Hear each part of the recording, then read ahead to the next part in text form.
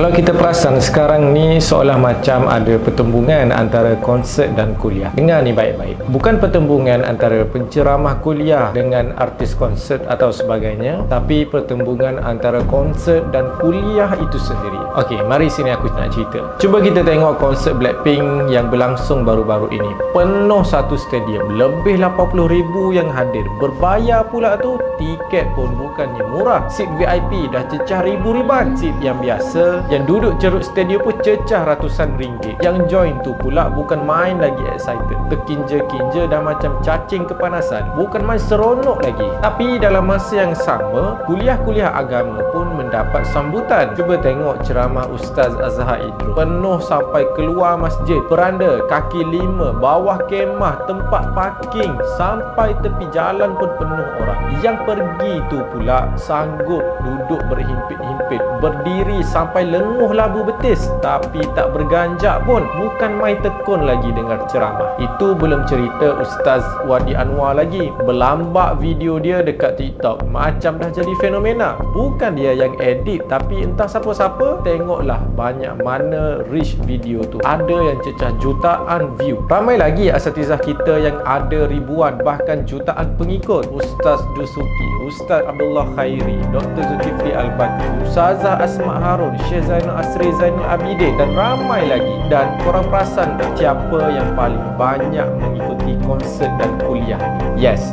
anak muda. Dapat tak apa yang aku nak sampaikan ni? Sekarang ni kita sudah berada di akhir zaman dan pertembungan antara yang hak dan yang batil itu semakin jelas. Ya, sekarang ni adalah zaman pertembungan antara kebenaran dan kebatilan. Kita letak tepi dulu soal politik, soal kuliah ada tauliah tak ada tauliah, soal konsert ada permit tak ada permit. Kita letak tepi dulu. Sekarang ni soal bagaimana nak selamatkan iman kita, iman adik-beradik kita dan anak cucu kita nanti. Dan yang paling banyak berdepan dengan pertembungan ini adalah anak. Allah pelihara iman kita semua, insya-Allah.